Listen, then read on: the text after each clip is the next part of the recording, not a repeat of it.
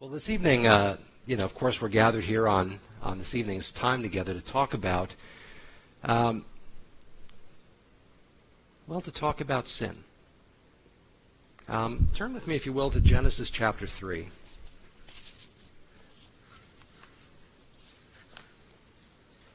I love that we're going through Revelation on Sunday mornings. Not this coming Sunday. We'll talk about the resurrection specifically, but as we go through the book of Revelation, we see the consummation of all things, the restoring of all these things that ultimately were lost here.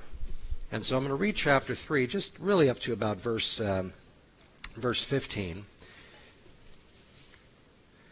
Now the serpent was more crafty than any beast of the field which the Lord God had made.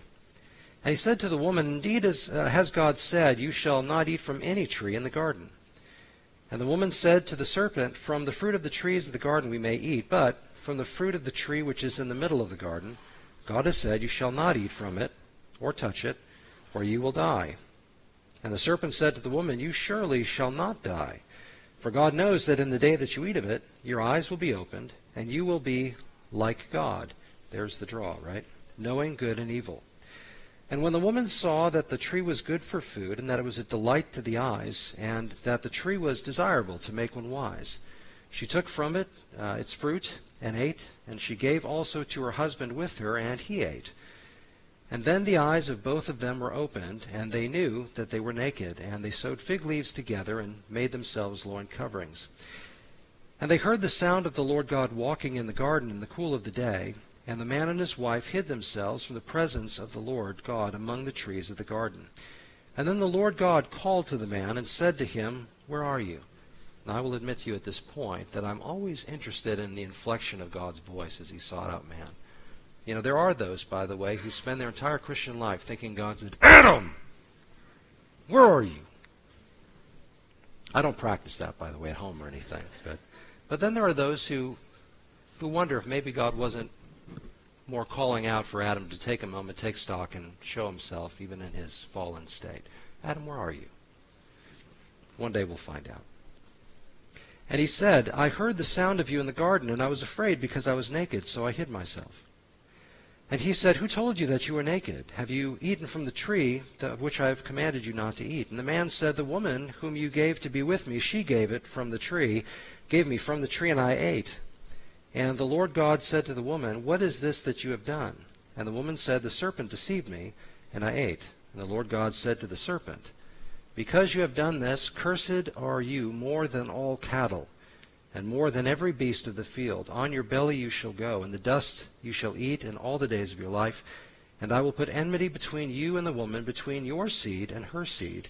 And he shall bruise you on the head, and you shall bruise him on the heel. And of course, as he goes on, he begins to lay out the consequences of their fall. The women are going to feel pain in childbirth from now on, and no longer will the field produce food effortlessly, but rather by the sweat of man's brow it shall produce. And so in this moment we see what is called the fall. A fall from that position and place of enjoying the presence of God fully and deeply, because of a choice, because of a temptation that was given into. There's a few things here in the passage I'll just mention before we go further along. There's a passage that we just read where they realize that they're naked, and God says, Who told you you were naked? And some people stumble at that and say, Well, how did you not know you were naked? And all this kind of thing. But the truth of the matter is that in that moment, what's being pointed out there is that shame has now been introduced into man's experience. Something they'd never experienced before. God brought the woman to the man, they became one flesh, and so on. We understand the underpinnings of marriage in this. And there was nothing but purity. Every thought, every action, pure, unadulterated, unfettered, unstained, until this moment, when the serpent engages with them and promises them something that he himself gave a shot. God knows that when you eat of it, you'll not surely die, but rather you'll be like him. Wasn't that exactly what Satan's desire was? We talk about Satan's eye problems. I will ultimately ascend to the hill of the Most High. I will ascend and be like him. Now, of course, we're all called to seek to be like him, to take on those those beautiful characteristics and properties of the nature of God in our lives, but Satan's was not one that was trying to emulate so much as to replace, to sort of move God off the throne. And that becomes ultimately the foundation for all sin in the world. Pride at the root of it is maybe not so much overtly saying, God, get off your throne in word or in some kind of violent uprising, at least not yet. We see at the end of the book of Revelation it's exactly that. But in our case right now, even today, there is a desire to supplant God and His will and instead insert ours instead. I will be like the Most High, not just to be like Him, but rather to have insight like He has, which, by the way, is what that temptation was all about. Not just you will know good and evil, but you will have insight. The idea of you'll understand things like you didn't before. And a lot could be said simply about that temptation, but suffice to say that that ultimately forms the basis for all of the temptation that we find ourselves confronted with, and sadly that we so often give in to. In John chapter 10, Jesus made the comment that the thief has only come to steal, to kill, and destroy. I like the word only there.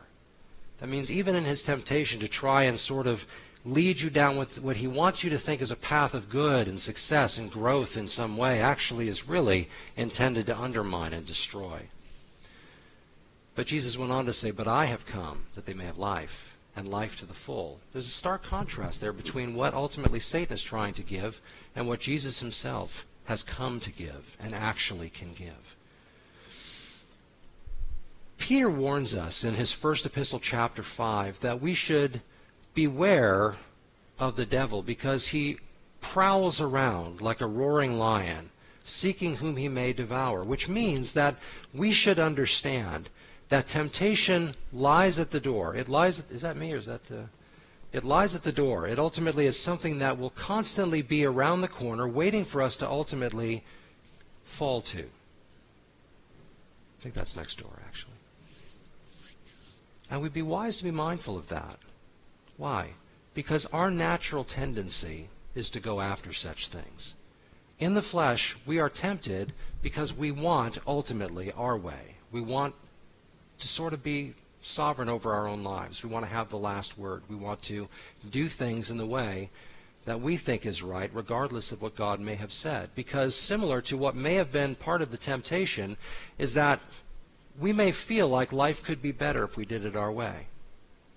You know, I wonder sometimes if Eve was sort of, what was hinted at by Satan to Eve was that God's holding out on you. You know, oh, you're not going to die. No. God knows that the day you eat of it, you'll be like Him. Well, we can't have that, right? So here, why don't you go ahead? You'll be like God. You'll have insight. You'll know God, good and evil and such. Well, again, the expression of that temptation may take on somewhat different form for each of us, but the devil knows how to tweak those parts of our lives. He pays attention. He's not omniscient like God is. He doesn't know everything. And he's certainly not paying attention to every single human being. He's got plenty of minions to help him with that. But ultimately, what underlies temptation is the knowledge, or his attempts to tempt us, is the knowledge that we can be tempted. We have a fallen nature because of what just took place in Genesis chapter 3. And every one of us is of this same kind of a mindset and heart ultimately because of that. Innocence was gone, and man was now fallen.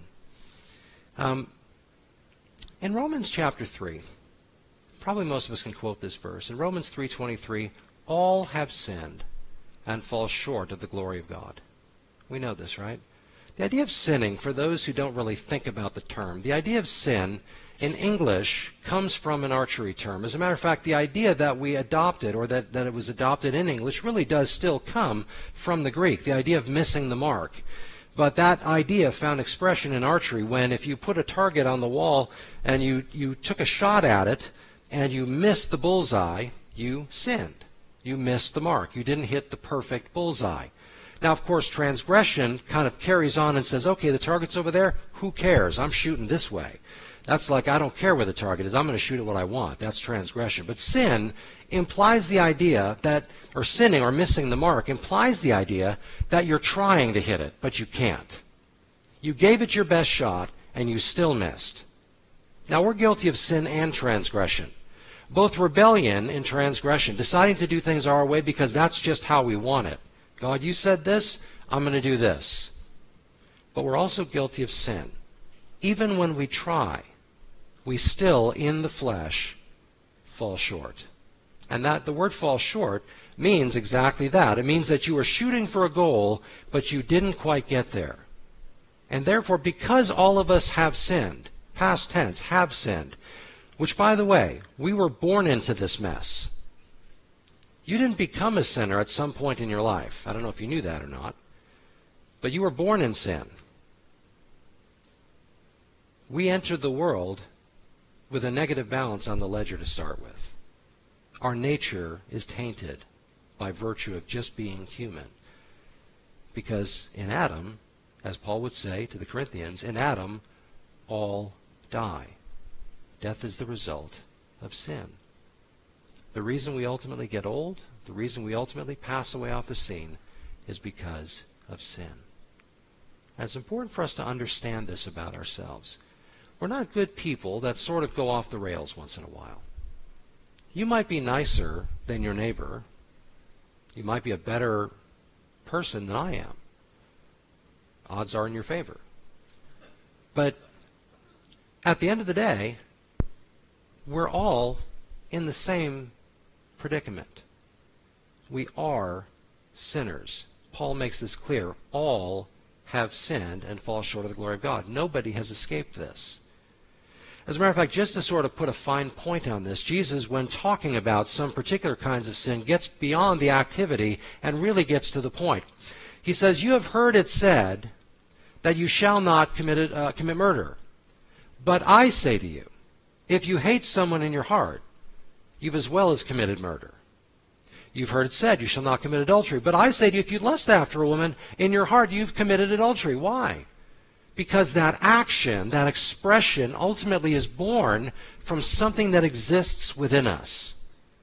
We are in this predicament, and all that the outward expression of sin does is magnify or expose the fact that that's what we are. Frank Peretti, how many of you have ever read any of his books?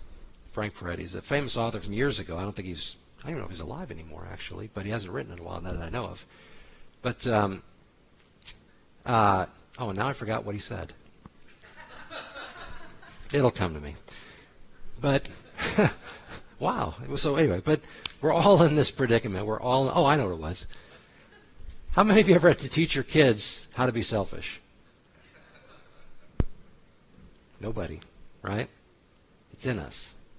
That's just a raw example. I don't know if I shared this before, but in our old church in Illinois, I won't say the name because I don't want to embarrass them, but it's, you wouldn't know them anyway. But one day their son, who was a young man at the time, church was over, we were all just hanging out talking, and all of a sudden he comes running in from the hallway, pointing back at some kid down the hall saying, kill him, kill him. You know, and of course you're mortified by that, but it's kind of hilarious in a way to think that such rage could exist in a little kid, you know. But that was a pretty raw expression of what really resides within us, you know. I mean, not to be mean about it, but that is exactly what Jesus was talking about. And that kind of thing resides within us. We're doomed to that. That's what we are. And as Paul would also say in Romans, the wages of sin is death. Right? You and I are doomed on our own to receive the wages of what we've done. That is our predicament. That is the situation that we are in. Now that's the bad news. But even as Paul would say that even though we're all in sin, the wages of sin being death, the gift of God is eternal life. Back in Genesis chapter 3, after the fall, before God began to pronounce the judgments, he already began to talk about, or as he's pronouncing the judgments, he brings out the idea that there is going to be a solution to this in the person of a Savior, the seed of the woman who will ultimately come. Satan would go after his heels but this Savior would ultimately bruise and crush this serpent's head. And so, in spite of the bad news, or even in the midst of the expressing of that bad news, in the midst of that bad news unfolding ultimately in the garden, we find that God is already making known that there is a solution coming down the road. There is an answer to the problem, the predicament that we're all in. And this becomes the whole purpose of why Jesus came. In the same way that Adam sort of started the ball rolling for all of us to be in the predicament we're in, Jesus came to ultimately reverse that. In Adam all die, but in Christ there is eternal life. He came to rectify, to right that which was wronged all the way back in the garden.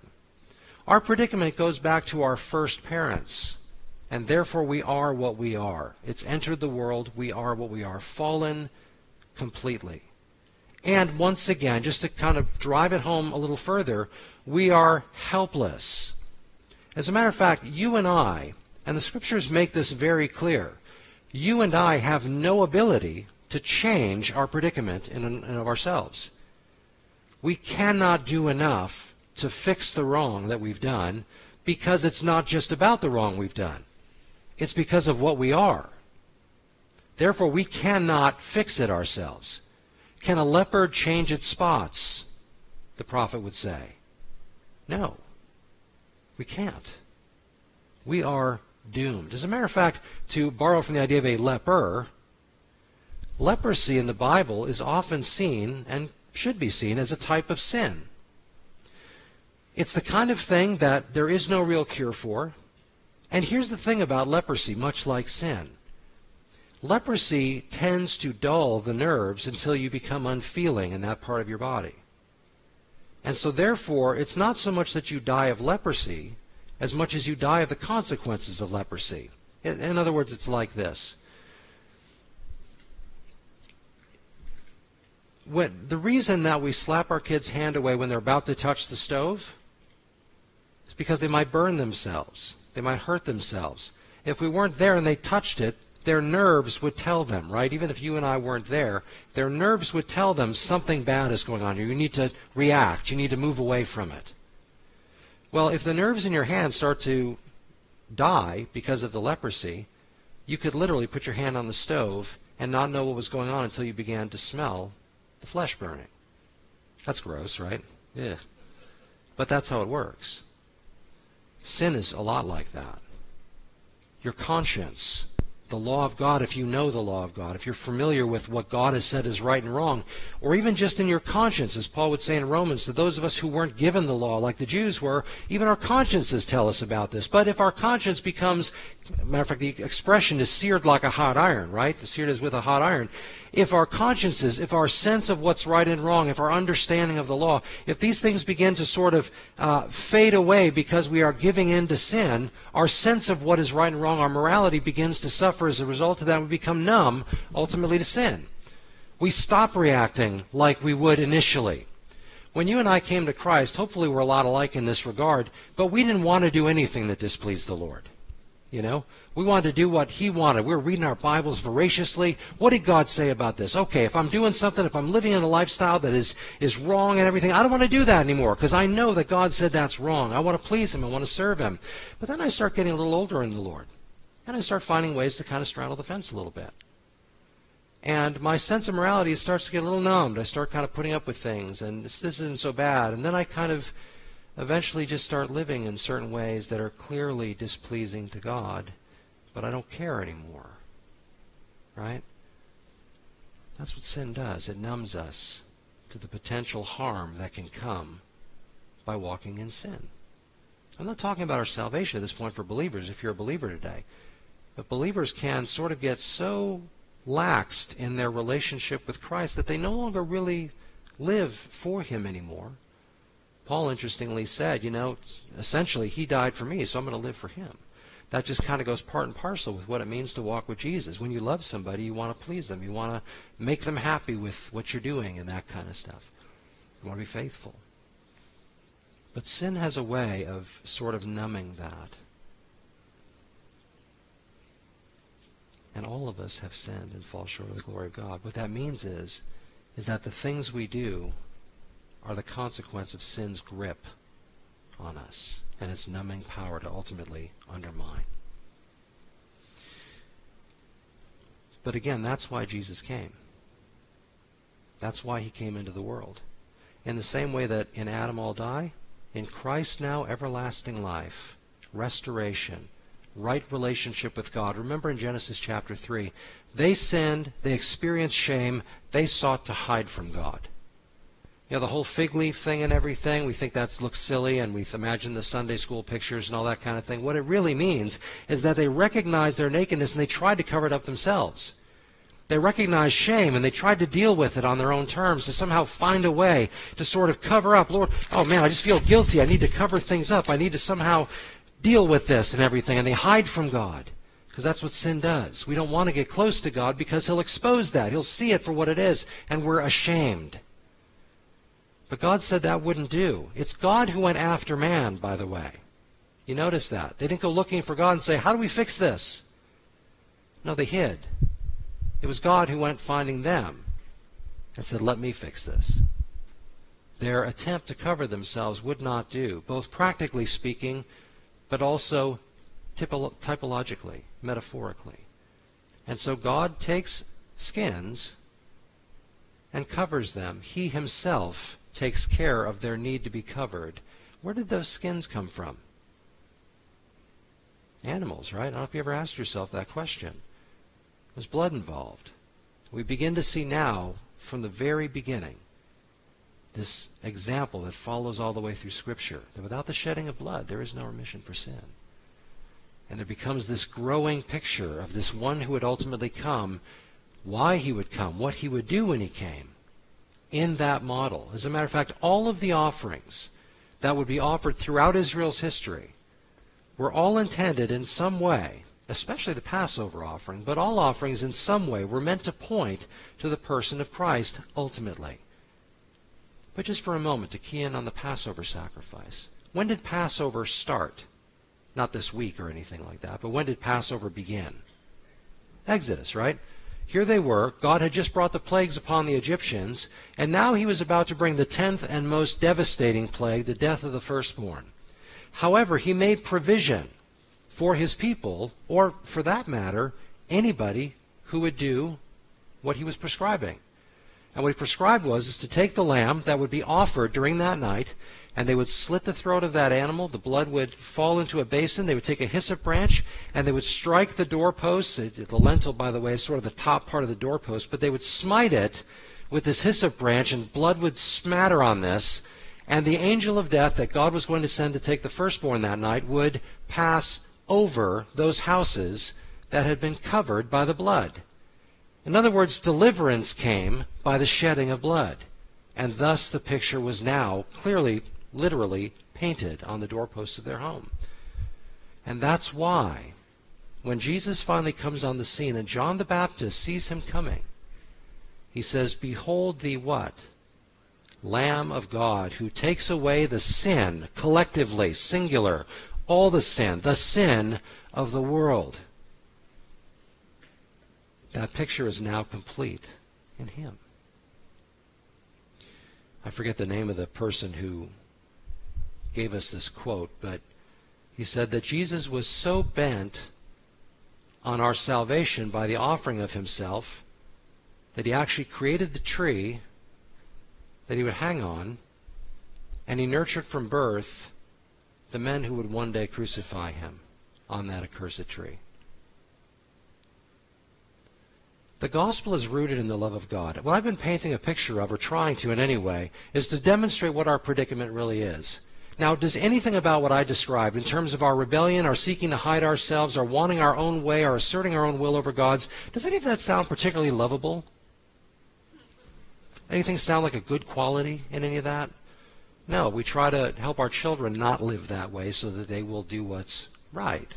Well, imagine God looking upon a world that is as bent in rebellion as Jesus was in saving. And imagine, we can't of course imagine, but imagine being so holy and so pure and looking upon the sin of the world, recognizing our predicament, and not walking away and saying, forget it. But instead, not just making a way, but the particular cost that God was willing to pay for redemption. That he might be glorified in his love and grace and mercy, and that you and I, rebels, would be saved.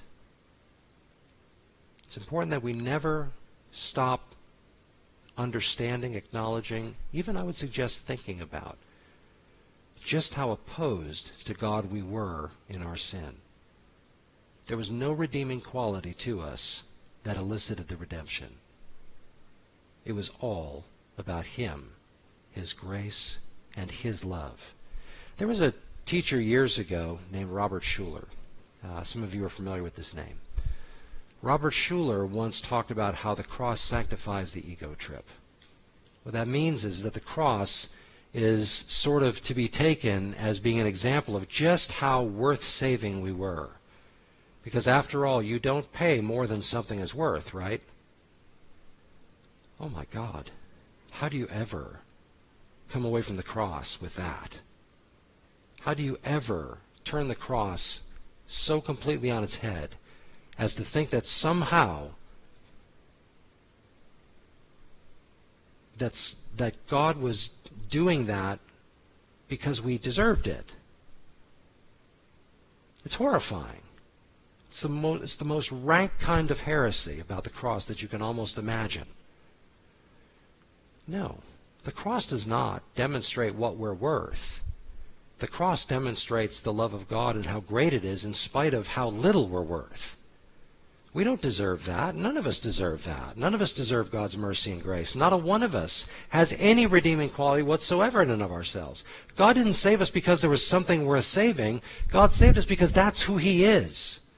That's his grace. That's his abundant love. For God so loved the world that he gave his only begotten Son, that whoever would believe in him would not perish but have everlasting life. Everything about that starts and is initiated with God, not with us. For God so looked upon this world of worthy sinners and thought, it's too bad they messed up a little bit. Let me fix that for them. No. If that's what we think, then we are missing the beauty of the gospel. What magnificent love is it that in Christ God would reconcile mankind and not hold our sins against us? You and I can barely let go of each other's sins. Imagine God looking at the whole world laden in sin and rebellion and being willing not just to sort of turn a blind eye to it, but to pay for it. He who knew no sin became sin with our sin, that we might become the righteousness of God in him. Talk about the most beautiful transfer that could ever be imagined. He who knew no sin. Jesus saw sin. He lived in a world of sin, but he knew no sin. I can't even imagine what that's like. And neither can you, by the way. Don't laugh at me. But none of us can imagine. What's it like to never have a wrong thought? What's it like to always have a right motivation? What's it like to always do the right thing and never hesitate? I can't even, Jesus had none of what he personally had nothing of that which resides in me freely. And he became sin, that we might become the righteousness of God in Christ. That he might take his righteousness, God's righteousness, and give it to us. Wow! I'm fairly certain that most of us don't spend the kind of time, and myself included, of just how grand of a gift that actually is. God has given his righteousness now in Christ to you and I, which means that as a believer, if you are here today and you are a child of God, born again, bought and paid for by the blood of Christ, what that means is that God no longer looks at you like you're covered in sin anymore. He sees you through the righteousness of Christ now. I can't even imagine that. Like I'm still what I am, although I now have a new nature, but I'm still in the flesh. But God doesn't see me that way. It's mind-boggling. Why would we ever diminish the cross by making it seem like we're worth all this? No, we need to understand how beautiful God's love and grace and the redemption really is. It is so far-reaching and so absolutely overwhelming that it frankly ought to just become all-consuming to us.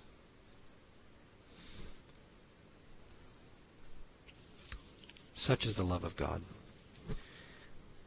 I quoted John 3:16 for a moment, and on Sunday we'll take a little bit more of a look at 1 Corinthians 15. But in 1 Corinthians 15, verses 3 and 4, Paul says, I declare to you, or some of your versions will say, I remind you, brethren, of the gospel that I preached to you, that Jesus came according to the Scriptures, and that he died and rose again according to the Scriptures.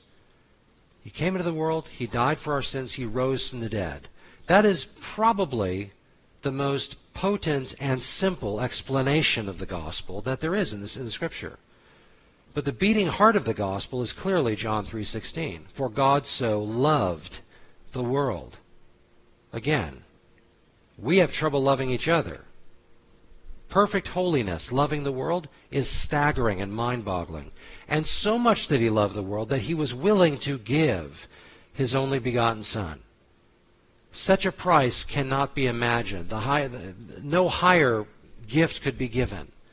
But it was God who gave, God who initiated, God who freely of his own love gave his only begotten Son, that whosoever would believe. He didn't even ask us to do something magnificent. We didn't have to climb a mountain. We didn't have to do some feat of incredible devotion to demonstrate our willingness to be saved. No, believe.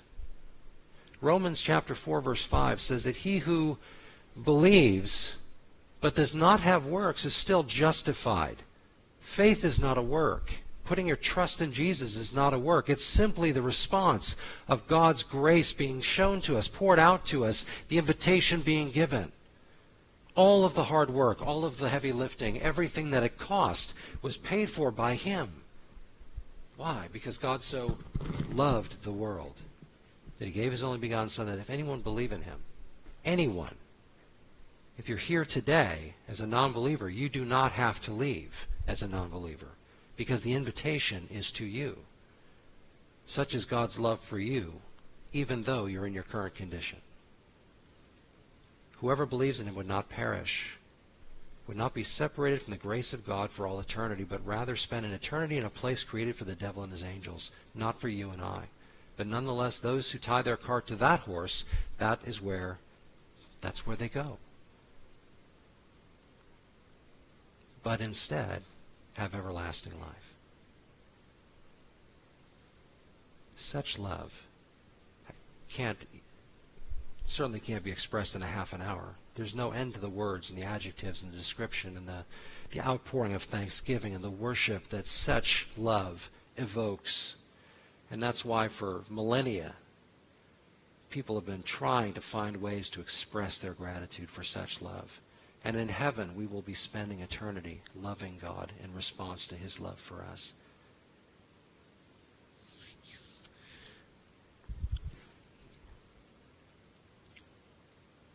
In 1 Corinthians 15, where it does say again, this is the gospel, that Christ came, that he died according to the Scriptures, that he rose again according to the Scriptures. This is one of the earliest, possibly the earliest creed in the church, where it simply expresses the gospel.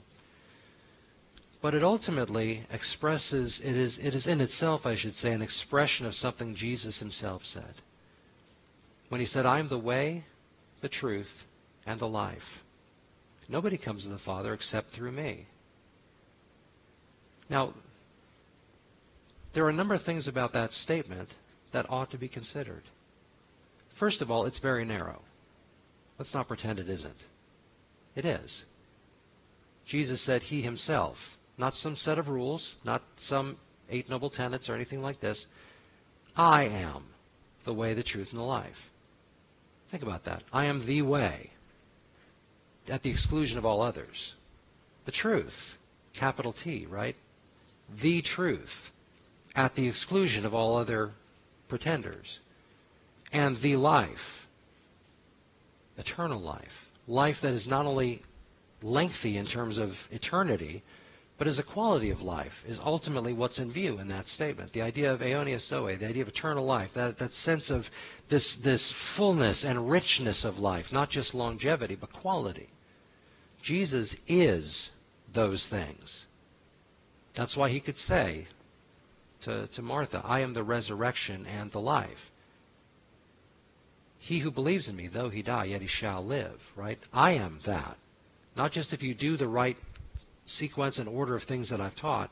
It's wrapped up in him personally. I am the way, the truth, and the life, and nobody comes to the Father except by me, except through me. Forgive me, you've no doubt, some of you here have heard me say this example before. If you've been to the nursing home with us, you've heard me say it about 100 times. But by way of an example, and I'll wrap up with this. If, God forbid, a fire broke out here in the building. Now, this is a dark room and there's no windows, right? Suppose a fire broke out, smoke began to somehow fill the room, and none of us could see anything. People are panicked. They're looking for a way out, but nobody can seem to find the door. Everybody's tripping on each other. Of course, I'm sure we'd be very orderly in that way and trying to help our neighbor. But you know, the idea that we couldn't see anything, filled with smoke, darkness, and we know the fire is coming. Doom is at the door. And all of a sudden, a fireman kicked open the door. Well, we have a big door over here, by the way, that we would open to get out, by the way, if you're wondering, what would we do in a fire? That big door would be a great way to get out, so we'll just lift it up and go. But suppose it was just that door in the back. Suppose that was the only one. And a fireman kicked it open and said, come with me if you want to live. Let me ask you, show of hands. How many of you would say, that just seems awfully narrow-minded? I've kind of got my own idea on how this whole thing should work and how I can get out of here and stuff. That's your truth. My truth, Anybody? Show of hands? Anyone going to do that? No, probably not, right? We would say, okay, and we'd go. And we would be thankful that there was one way. We wouldn't be arguing, saying, well, that's not right. That seems narrow. We should have 100 ways. The truth is, if there was 1,000 ways, we'd still want more. If ours wasn't one of the 1,000, we'd argue that my way should be on that list too. No. We would go. A, because safety. B, because fireman, he understands this kind of stuff. I can trust him. He knows. He's done this. This is how you're saved. Okay, well, the world is collapsing under the weight of its sin. It is collapsing and it is destroying itself, and one day it will end. Jesus kicked open the door and said, come with me if you want to live. And yet somehow, mankind says, no, that's too narrow-minded. You know why? Because people don't know the predicament they're in. Because people don't realize that they're actually dead in their sin. They have no hope of saving themselves. They have no ability, no capacity, no power to do it themselves. But Jesus, who has risen from the dead, who knows what eternity is all about, sees inside of our hearts and knows what we're made of, and yet nonetheless has come to set us free, we should just say, yes, Lord, lead the way. Absolutely. Just like we would hang on that fireman's coattails, just lead me out of here, so too we would be wise to fall on our faces and say, Jesus, you are the way, the truth, and the life. And I want to come to the Father, and I understand it's by you. What do I need to do? What do I need to believe? What is it, And we would do it. We should do it. We should understand that. Well, what is that? What do we do? What do we say? What do we believe? We believe what Jesus said about himself and what he accomplished for us on the cross. It is in Christ and in Christ alone that man has hope. We'll talk more about this on Sunday, because after all, today's just Friday, but Sunday's coming, right? So we'll spend more time on that then. But just as John records, if we believe, if we put our trust in Christ alone, What that means is not just that we don't believe in some other world religion. It certainly means at least that. But for most of us, it means something much deeper than that. It means we no longer rely on ourselves. It means we lay down our arms, we lay down our game plan, we lay down our sense of what is ultimately true in regard to a right relationship with God. We set it down and we say, you know something? I'm going to leave this here because you're the one who is the way, the truth, and the life. My ideas are irrelevant. My particular bent on how this should all work makes no difference whatsoever. Ultimately, if you are the way, the truth, and the life, then my answer is simply, take me. I'm yours. Now, for any in here today who have never come to that place and said, Lord, Jesus, thank you for paying for my sins. You took them on the cross and you paid for every last one of them.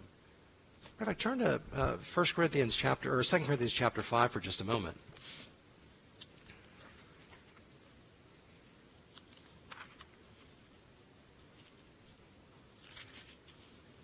2 Corinthians chapter 5.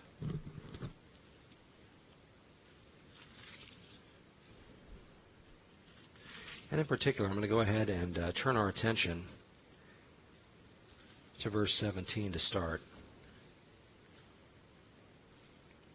where Paul writes to these Corinthian believers, "Therefore, if anyone is in Christ, he is a new creation. The old things have passed away. Behold, all things have become new.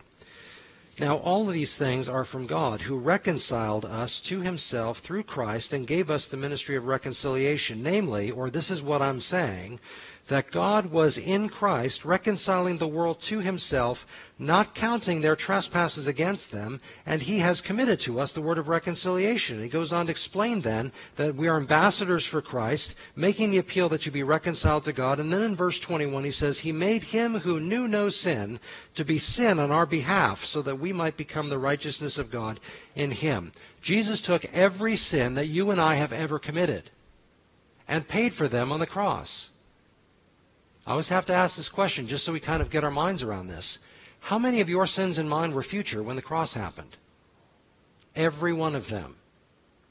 Every last sin that you and I ever committed, paid for at the cross. All that remains is for you to simply receive that gift, that grace. It's done. It is finished.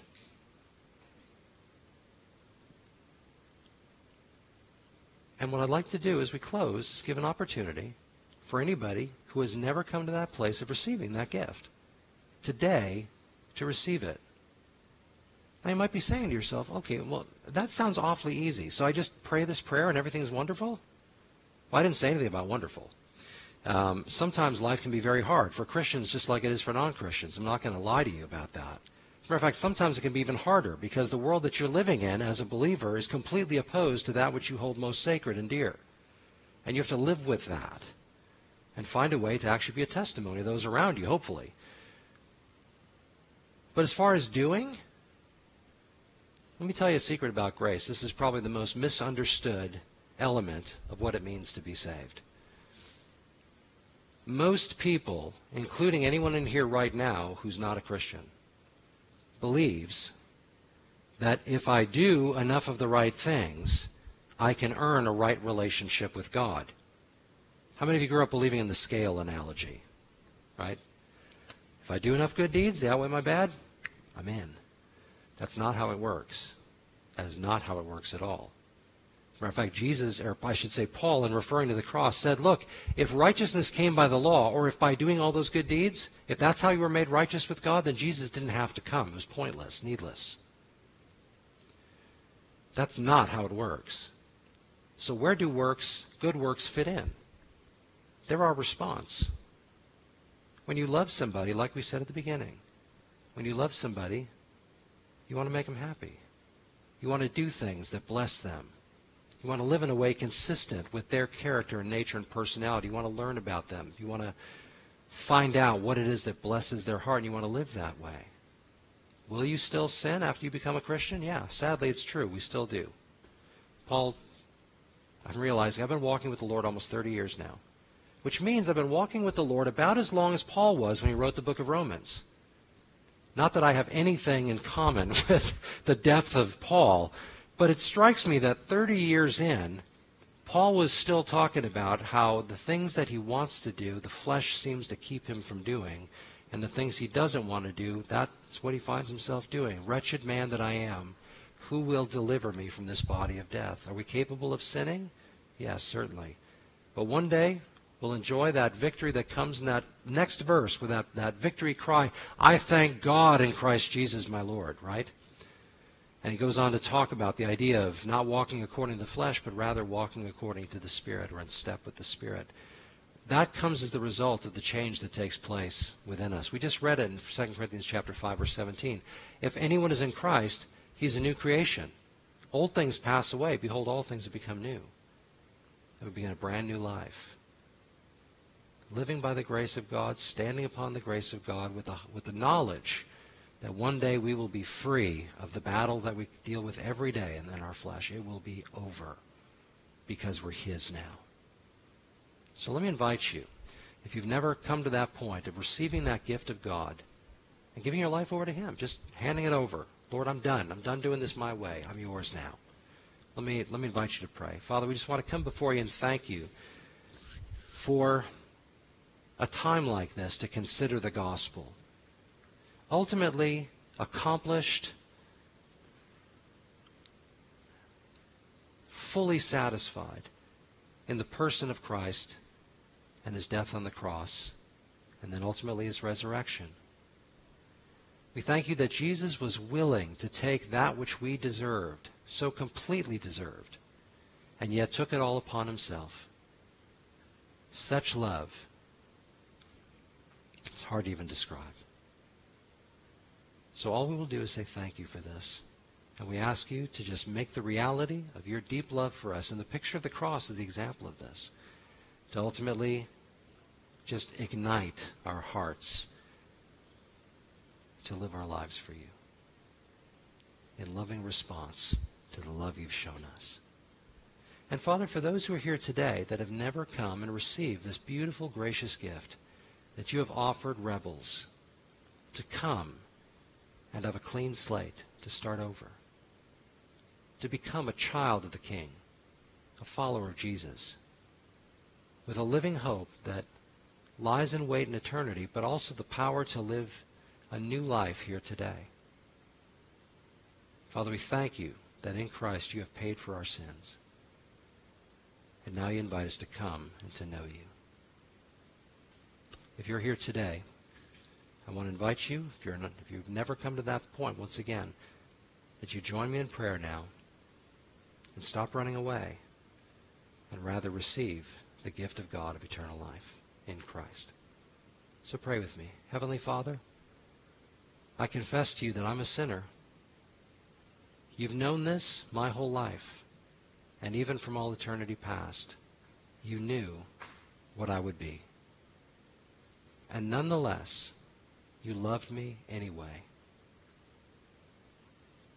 Father, I thank you for the gift of your grace. I thank you for the forgiveness that you accomplished for me in Christ on the cross, where He died for my sins once and for all. And I thank you that He rose from the dead. And I understand now that there is life, eternal life, that awaits me. Thank you for your forgiveness and your grace. And I ask you to fill me with your Holy Spirit and help me to walk in a way that blesses you and pleases you and glorifies you until I see you face to face. Thank you for your grace and goodness toward me. In Jesus' name, amen.